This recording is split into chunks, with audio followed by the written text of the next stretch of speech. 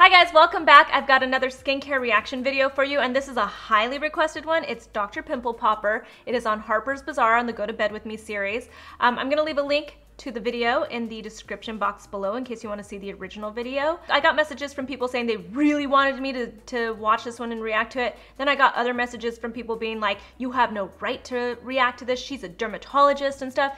And you know what I have to say? She's also a human being. And you know what? We all make mistakes. So I'm gonna go ahead and react to Dr. Pimple Popper. So let's do this.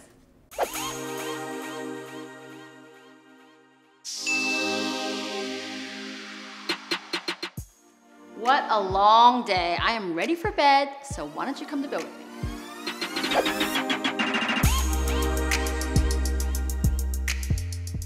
As a board certified dermatologist, I am trained, we are trained to be the experts at all conditions of the skin, the hair, and the nails. And so we know a lot about these products that are out there, the skincare products, and know about the ingredients and what they do. But we definitely certainly have levels of how much we care about it. Some people have really deep interest in it. I definitely am always aware of what I'm putting on my skin, but I am not crazy about it. I don't have a lot of steps in my regimen, but I do know my skin type. I am dry and I'm on the sensitive side, so I like to keep things to a minimum, and I don't like to do things that aggravate my skin. The first step. So I actually love that she came out right out the gate. I've said things like this before to you guys, and I get criticism from it about it sometimes, but dermatologists, like she said, are trained to treat conditions of your skin conditions, right? You tend to go to a dermatologist when you have perfect, flawless skin. Then you're like, why do I need to see a dermatologist? Instead, you go when you've got major issues and you need somebody to help diagnose it and help you get something, a prescription or something that's going to treat your skin. And so that's something that I point out a lot. Some dermatologists really love skincare. They're very into skincare. I brought on, like Dr. Annie Chu and Dr. Nina Desai. They both love skincare. They're very interested in skincare, and so that's why I bring them on. But she's saying she's not that interested in it. She keeps it very simple. She knows her skin type, which I do think a good dermatologist should know their skin type and should be able to tell you what kind of skin you have too. But I love that she points that out. I love also that she's like, I'm a board certified dermatologist. That is a very, very important distinction in my book, because that means that she did extra training as a dermatologist to become this expert in what she does. So I really love that she pointed out these things, because this is what makes it so different. And this is one of the reasons why I can go ahead and react to her. I mean, I could react whether she was a doctor or not, but it's one of those things. It's like, I might know potentially more about skincare than she does. We could probably go head to head and have a really good time doing it. I think dermatologists are obviously very necessary and very educated and know exactly, they're really good at what they do. But that doesn't mean that they know everything about skincare. And I just know this from working alongside with dermatologists in my career. It's, they don't necessarily find it that important sometimes to get into the minutia of all these ingredients. They want to focus on the main things. They're very clear about what they think you should stay away from. A lot of them say, for instance, fragrance. They're very clear about wanting you to use sunscreen, for instance. So there's a lot of things like that about dermatologists. So I think keep that in mind. That is one of the big differences between a dermatologist versus an esthetician, for instance. What I'm gonna do is take off these eyelashes. I don't wear eyelashes every day, but I had to do it today, of course, because we're gonna be on camera. And I want to use a really good oil makeup remover. I've used this for years, since I've been a teenager. It's by Facile, by Lancome. And I found these really amazing, actually, cotton remover pads. I don't know, I'm a dork. Maybe everybody knows about this, but I don't like the ones you can buy in stores because they get very linty, and I don't like Kleenex because it will tear. This is like Kleenex with a pad in it, and you can really soak them really well with these oils and just dab them across your face. I don't like to rub because, again, I'm very sensitive, so I like to just dab and let it soak up and remove my eye makeup. So that's the first thing that I do. Okay, so I will say, you guys know that I don't love when people rip their lashes off, but she doesn't wear them on a regular basis, so I'm gonna give her a break there. She even said it. She's wearing it because she's on camera and stuff. To be honest, it didn't even look like it tugged at all. It looked like those came off in no time. I think it's totally fine to use an eye makeup remover. I actually want to look into these cotton pads because I'm the same way. I'm very, very picky about the cotton pads that I use, and I don't want any lint, and I don't want them to be too fluffy or anything like that, so I'm very interested in these ones that she's using. But yeah, you know, put on an eye makeup remover, soak it. I would hold it first onto my eye, let it kind of melt down the makeup a little bit, then wipe gently away. She just looks like she was just kind of going for it. It works, it takes off some of your makeup, but you're gonna get more benefit from it if you hold it there and let it soak a little bit first. So the next step is using my SLMD cleansing wipes. These are my favorite wipes. And also I dab at my face. I try to get out the excess makeup. And I don't rub because I'm more prone to getting rashes or irritation. And when you do that, you get more wrinkles because those change your skin and make you look more wrinkled and older, which we don't like. I mean, even like a washcloth is gonna create micro tears. So anything that's kind of abrading your skin, so you just need to be gentle. I use a That was an interesting thing to see. She's obviously promoting her own line, so she's got makeup wipes within her line, but she does point out that she's just kind of dabbing her skin, which is interesting. I've never seen someone use makeup wipes and dab their skin, so that was really interesting to see that she was kind of like dabbing it. She talks about the inflammation. I talk about inflammation all the time, and she's right. Using even like a washcloth is going to, you know, tear at your skin and everything and be rough no matter what. So you need to be very, very gentle. But I love that she acknowledged that inflammation, because that inflammation I talk about all the time, it can lead to the dark spots, to fine lines and wrinkles, all of that kind of stuff that catches up with you.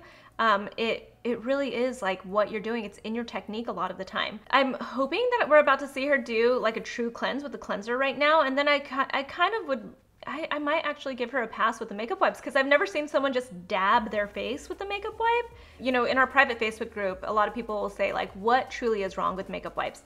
And truly, like truly, the thing that made me upset about makeup wipes is that I get skincare routines from people all the time. People asking me what I think they are doing wrong and what they should change and all that stuff. One of the most common things that I see is that people tell me they only use makeup wipes. Like that is their one and only cleanse. And that is when it truly, truly is like a no-no. You should not use makeup wipes as your one and only cleanse.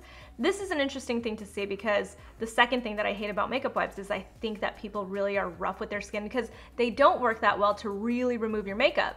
So if you're tugging at your skin, you're causing inflammation, and it's just not good for you. So this is interesting. I'm gonna cross my fingers, and if she uses a cleanser, I'm probably gonna give this one a pass.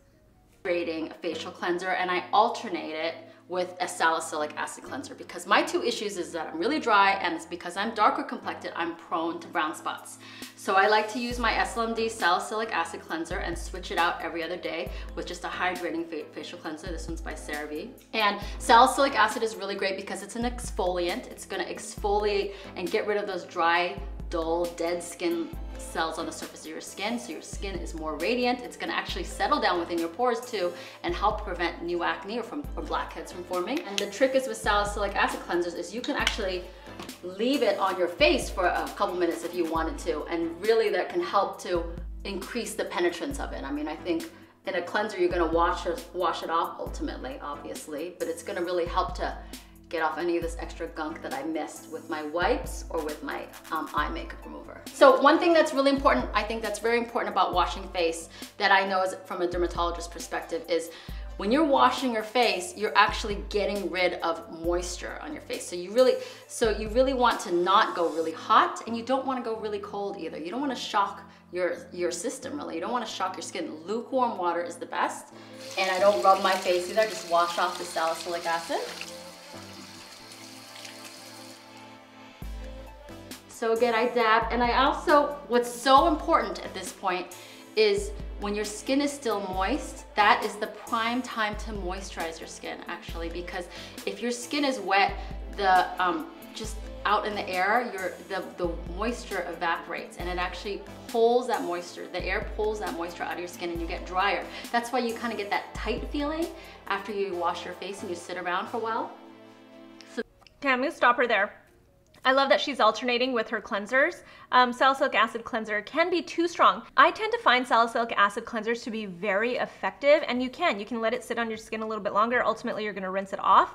But I still find, for some reason, and I've always thought this, even before I got into the skincare industry, that salicylic acid cleansers were my favorite way to use the salicylic acid. So I love that she's alternating it so that she's not doing it. She's not over drying her skin, not over exfoliating her skin, especially since she says that she has sensitive skin. I mean, you can see that sensitivity coming up, like the redness is starting to come up in her skin as she's cleansing.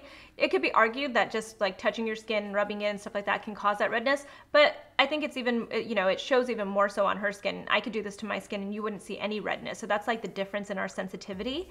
I do love that she's also using the CeraVe Hydrating Cleanser. It's just such a good staple. Everybody should really have it in their medicine cabinet because it's just a really good one to go to if like you're having some kind of reaction for your skin and you need a cleanse. It's great to have. I love that she keeps pointing out things like that you have to be gentle, you have to dab, even when you're just drying your skin. Use lukewarm water. You don't want to shock your face, whether it's hot or too cold. I just, you know, she's pointing out really important things about skincare. These are like those general things that you should just know about skincare. And then that whole thing about the water, the air pulling like the moisture out of your skin, that is one of the main reasons why I always tell you guys don't do your skincare routine on an airplane if you can help it, because that's exactly what happens. It happens at a faster rate on an airplane because the air is so dry there. So you want to make sure that you're trying to like pack in all that hydration and moisture before you get on an airplane. Same thing here. You're going to get that tightness and stuff if you don't put your skincare products on while your skin is still damp.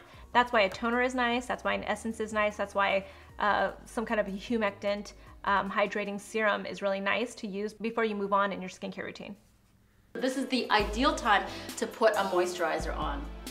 I like my SLMD hyaluronic acid serum. Hyaluronic acid, you've probably seen it in a lot of products these days. Well, hyaluronic acid is hydrophilic, meaning that it draws in water. When you put it on your skin, it's really gonna seal in that moisture and minimize what we call transepidermal water loss. And I'm more prone to that than others because I have dry skin. I actually have eczema, which means that my barrier on my skin is not as good as other people, so I tend to lose moisture more easily. So I really need extra moisturizer. In fact, I could put Vaseline, I could put like petrolatum on my face and it won't break me out. I'm so dry. In terms of things that I wish that I think that's a very important distinction because we talk about coconut oil a lot. I don't talk about Vaseline very often because I just don't tend to find it comes up in conversation much anymore when people talk about their skincare routines, but it's a good distinction. She acknowledges that she's got that type of skin. I think she's pretty much saying that she can do it. It doesn't mean that everybody can do it, and I venture to say most people can't just put Vaseline all over their face without breaking out. So that's just a very interesting distinction that she's making. Had not done in the past. I wish I didn't rub my eyes so much. You know, I love my cats. Don't rub your eyes so much. I have cats and I can't give them up, but I probably shouldn't have had cats in the first place because I'm a little allergic to them, and any kind of inflammation that you get, any irritation, any kind of like rash that you get can really age you actually. It's cumulative and it really increases the wrinkles and increases the aging. But I also feel like, thank goodness I have good genes from my mom, so hopefully I'll balance out somehow. So at this point, I love that she's talking about inflammation. I talk about inflammation all the time, you guys. Again, I go back to the makeup wipes. This is why I hate makeup wipes for the most part, is because I see a lot of people causing inflammation, but it can be caused by a lot of things. You can even get inflammation from going to like a hot yoga class or going to like SoulCycle and working really, really hard and sweating it out so hard in that dark, hot room and everything. If you turn really, really red, that's, you know, you're causing some inflammation in there. Like your skin is starting to, you know, get inflamed, it's turning red, you could get some dark spots. It happens to me all the time. So that's something to keep in mind. Inflammation just isn't good. You wanna make sure you're eating stuff that keeps you from being inflamed. You wanna make sure that you're not doing anything that inflames your skin. It's one of the worst things. It's one of the worst things for your health too. So it's just something to keep in mind.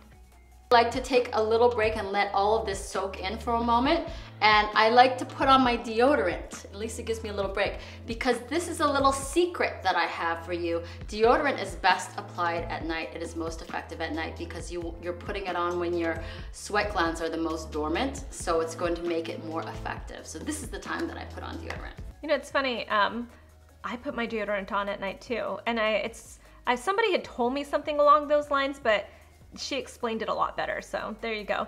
You know what's interesting is, so she says just that she has dry skin, right? She's got the eczema and stuff, and she put on a hyaluronic acid serum, but she's gonna let it sit for a second. That's interesting to me because I think this is actually the prime time. She even said it herself that this is the prime time to do the rest of your skincare routine, is when you put on you know, when your skin's like a little bit more moist. So usually when you put on a hyaluronic acid serum or any kind of humectant serum, you want to then move on to your moisturizer. So it's really interesting to me that she said she likes to let it sit for a second. So I'm curious to see what's next. And I can't believe I'm doing that on camera, but here you go. The reason I want this to settle in is because I like to put my moisturizer on before I put on any retinol or retinoid. These are products that we know as dermatologists, they've been around for generations, and we know that they help to minimize fine lines and wrinkles over time. Retinol is an over-the-counter version of this product. There's a prescription variety as well, but they are a little bit irritating to the skin. So I like to put moisturizer on before, and I like to let it sit for a little bit. There is some question as to whether retinol or retinoids interact with moisturizer or lose their effectiveness because you apply them the same time as moisturizer. And I think there is some truth to that. And some people might actually put a retinol on before they put on moisturizer on. I just like to put the moisturizer on first because I really want to keep that moisture in my skin after I wash it. And I like to just let it sit for a little bit and then apply the retinol. And that makes me feel like it's gonna be pretty effective then. This is something. So that's, you know, I like that she pointed that out. People ask this question all the time. They like hear that they should put their retinol or their retinoid, some type of retinoid, prescription retin-A, whatever, on top of their moisturizer. I really do think if you're getting started with retinoids, you should use a moisturizer to like start to, it essentially is diluting it. That's what she's saying. And there is truth to that because it's diluting the retinoid that you're using. But it's the point that you're trying to actually do. You're like trying to dilute it so your skin can get used to it. And then you start to apply it before your moisturizer, so once your skin actually has gotten used to it, and that's when you go a little bit stronger with it. So you're just like slowly moving into your retinoid use. It's interesting, she's calling her hyaluronic acid serum a moisturizer. So it's funny, I went ahead and looked up the ingredients in her serum, and it's actually an oil-based serum. So it is a moisturizer, you guys. There's an occlusive in it. It's squalane. It's an occlusive, it's an oil. And so it's actually a serum that has oil and hyaluronic acid in it. So it's very interesting. It's like a moisturizer. It truly is actually a moisturizer. When I was watching it, I was like, oh, she only put on the serum. But now that I know that it has an occlusive in it, it's actually a moisturizer too because it's an oil. And I'm now really curious about how the two interact and how it feels together and stuff like that. I'm sure it's great. So I know a lot of you guys messaged me. I saw those messages in our private Facebook group. A lot of people are like, she only put on hyaluronic acid serum and not moisturizer, even though she said she has dry skin. Well, there you guys go. She did a little combo, 1-2 combo, and tricked you. But you know what? She said in the beginning she likes to keep her skincare simple. And I'd venture to say it wasn't like the ultimate simple skincare routine, but she did keep it fairly simple. And she basically made that a one-stop shop. Like she just put on the hyaluronic acid serum that has an oil in it too. So she just mixed the two with her product and then she put it on her skin and let it sit. So that actually makes way more sense to me now. I'm curious if she's gonna put on a retinoid though, for this skincare routine, because she mentioned that, so let's keep going.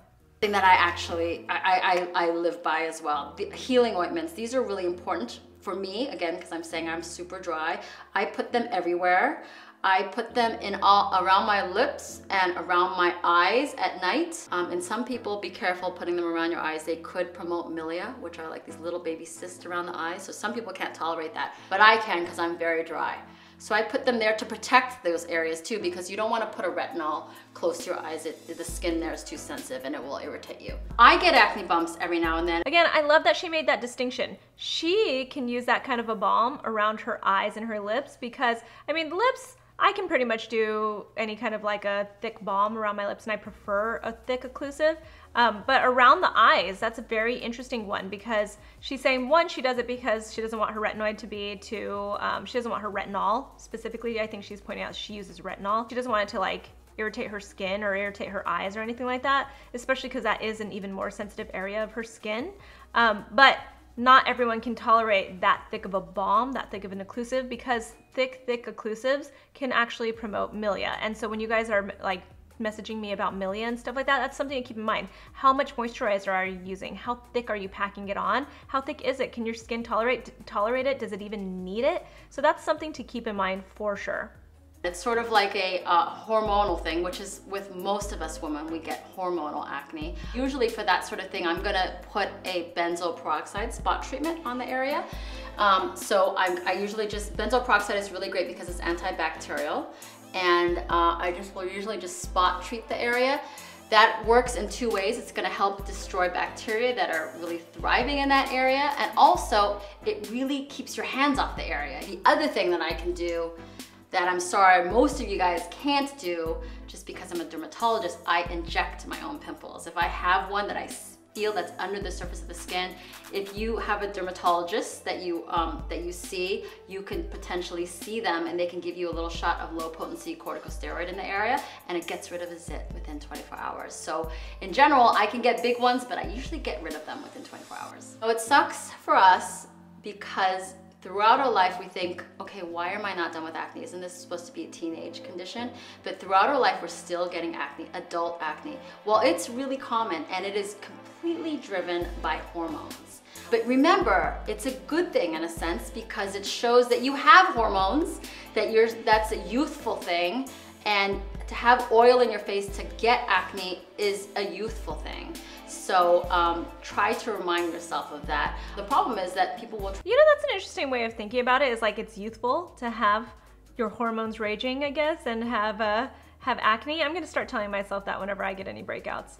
But the fact that she's like pointing out that she can give herself her own cortisone shots, I mean, that's kind of like checkmate. She's kind of like the ultimate go to bed with me skincare routine so far, because she's like, look what I can do that none of you guys can do. I can give myself my own cortisone shot. I will say cortisone shots are useful in thought, but be very careful with that. I've actually seen people get like these little dents in their skin from cortisone shots from someone using like too much in their skin. And I've seen this more than once, you guys, so this can happen. And it can happen even if you go see like a really good board certified dermatologist. It kind of depends on what you've been doing. Have you been picking your skin a lot? Are they using too much of it? Those are things to keep in mind. I've also seen dermatologists turn people away because they picked at their acne, they picked at their pimple way too much and destroyed it essentially, and then decided they wanted to go see the dermatologist to get the cortisone shot, and you really, it's like, you can't do it. They can't do it. They got to turn you away because they don't want to ruin your skin also. So it's a really, there's a like fine line between using it or not. Try to pop a pimple too early because it's there and you can't keep your hands off of it. I get it. If you just squeeze a pimple when it's too early, it will just get bigger and redder and angrier and end up worse. The ideal time to really extract a pimple is when they're as close to the surface as they can be. You want to make sure any kind of pimple comes as close to the surface as you can, because then you can just gently nick it if you do anything at all. Like, I'm a dermatologist, I'm not gonna tell you to do anything. I don't want you to do anything. I can't, because I don't want you to be unsafe, but I know people are gonna do it, so that's my best advice for you. To just know that the more superficial something is in your skin, the less risk you have of permanently scarring yourself. A lot of blemishes that are red or brown, they're gonna go away, but that's probably from a lot of pushing and manipulating, so trying to leave things alone is the best thing to do. So I have a little zit here on my chin. I usually get them around my chin certain times of the month, and so I actually have my own stock of low potency corticosteroids at home. I take them with me on vacations because that's usually when you get a zit. So I usually pull up a little bit of my little syringe here, and I use a baby syringe needle, and I just take my alcohol and clean the area off. Don't learn from me, okay? I just inject. That's it. But I'm not doing that because I want you to like learn from me. I mean, that's what we do in the office, and you can see how easy it is.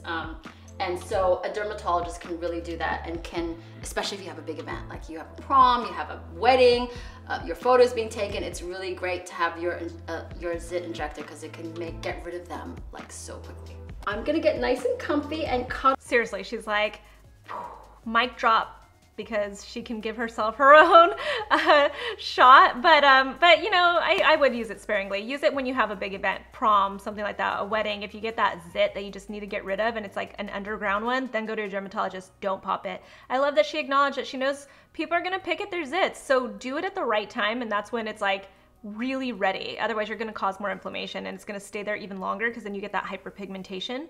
But definitely don't try to buy any of this stuff and give your own injections at home. Be very careful with that. Go to a board certified dermatologist if you are gonna do it. With my cats, All right, I'm ready for bed. I'm gonna go cuddle with little Dim Sum. So good night. I love that her cat's name is Dim Sum. How cute is that? I thought her routine was interesting, really good. You know, I obviously don't really have anything to say. Even when she used makeup wipes, this is the first time that I'm kind of like, might be okay. That and when Adrienne Bailon did it too, because I gave her a little bit of a pass because she was kind of saying like she usually does her whole routine in the shower and she just doesn't like that water dripping down her arm. So I felt like she only did it for the video in that case. And same with this one, she just kind of knows what she's doing with her skin. And that goes back to being a dermatologist. She knows how she's handling her skin and everything. Like when I'm telling you guys stuff that seems very black and white, like the advice is like very black and white, there's no gray area. Listen, there's always a gray area in life in general, in skincare especially, in beauty also. But usually when I'm like kind of just like laying down the law and saying like this is the way it goes in skincare, it's because it's just easier to generalize than it is to, you know, like try to say like, well, in this specific case, and then in this specific case, and then in this specific case it changes. It's like everything is personal. When it really comes down to it, everything is personal. If it works for you, it works for you. If it doesn't, you should, you know, pay attention to your skin. And I'm trying to like educate you guys and share this information so that you can eventually build up all of this information in your minds and be like, you know what, this is what I'm doing. Maybe this isn't working for me. Maybe this is working for me. Maybe I need to add something. So this is why it's good to have this information and why I say to also watch other people on YouTube, Google other things, go see your dermatologist, see an esthetician, because the more information you have, the more you can really start to understand what's happening with your skin, because there are just so many different opinions in the beauty industry, especially in skincare. So this is a really good example of a time where I'm gonna be like, you know, makeup wipes weren't that bad in this, because they weren't. They really weren't. She ended up cleansing her skin, truly cleansing it. She also used a makeup remover right before she used it. So, you know, it's kind of like, I'm gonna let it go. I'm gonna let it be a pass. So I hope that you guys enjoyed this. I hope you learned a lot. I thought it was really interesting to watch Dr. Sandra Lee give herself even like her own cortisone injection, because that's always interesting to see too. Find me in our private Facebook group if you wanna have more conversations with me. We have a whole online community of people that just love skincare and love beauty in general. You can find me on Instagram. I'm at Susan Yara. Tell me in the comments who you wanna see next, and I'll talk to you soon, because the light is getting dark, you guys. It's getting dark outside really quickly now, so I gotta end this video. So I'll talk to you soon. Bye.